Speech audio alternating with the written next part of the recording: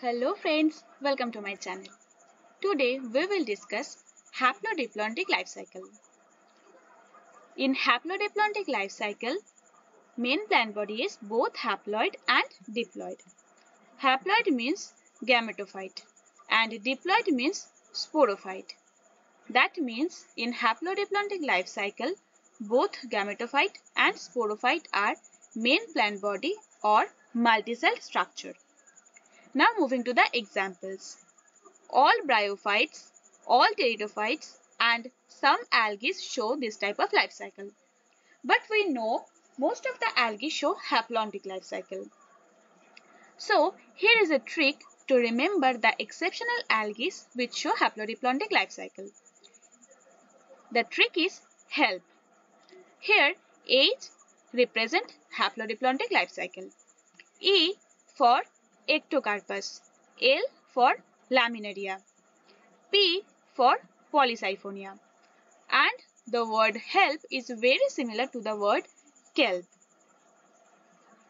Now moving to the main part, which is alternation of generation. As I told earlier, in haplodiplontic life cycle, both gametophyte and sporophyte are multicell structure. You can see here. First, you have to understand one thing very clearly, which is in case of mitosis, ploidy level remains same. That means diploid structure remains diploid and haploid structure remains haploid.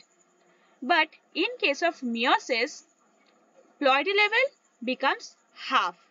That means a diploid structure becomes haploid by meiosis. Here, gametophyte form gametes.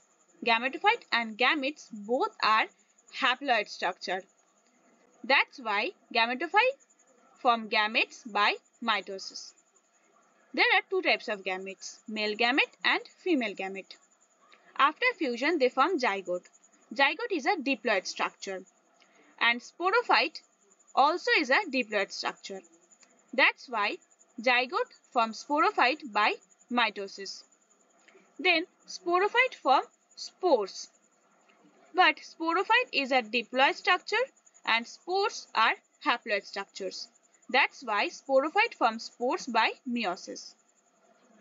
Then spores form gametophyte by mitosis because spores and gametophyte both are haploid structure. Hope you understand.